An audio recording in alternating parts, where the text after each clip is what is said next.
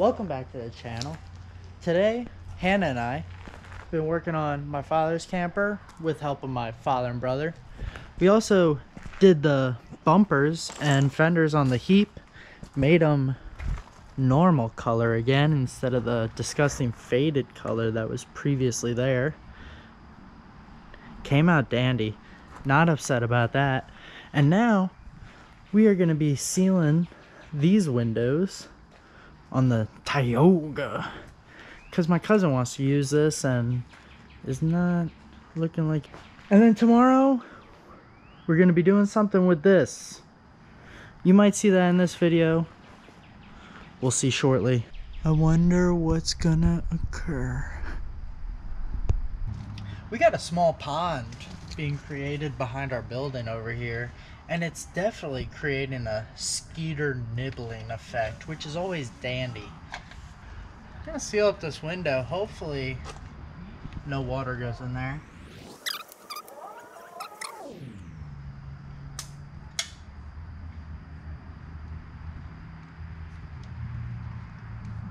Should really wear gloves.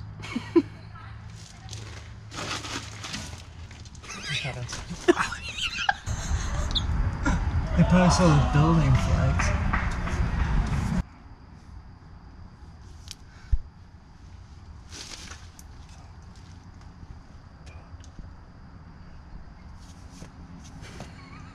This shirt's ruined now. Oh good. Using my work shirt pile.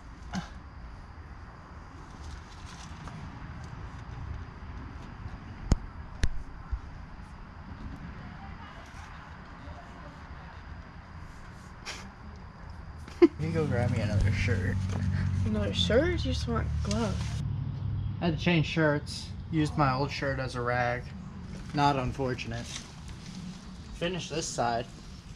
A lot more water sealer right there. Not too much water can get into that. It's my hair. You don't need any of that where we're going.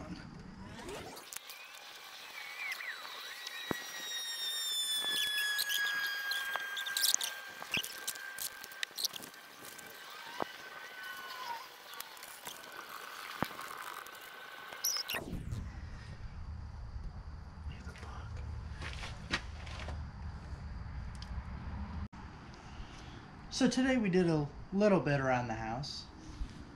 Did some work to the Tioga because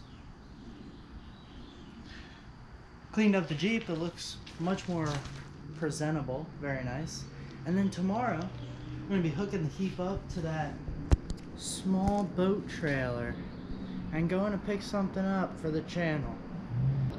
Hannah and I made it back home. The heap and our new project here. It's a Starcraft 12-foot Johnson. Not too bad. Nice lightweight aluminum boat. It was a rowboat and it had an electric motor on it.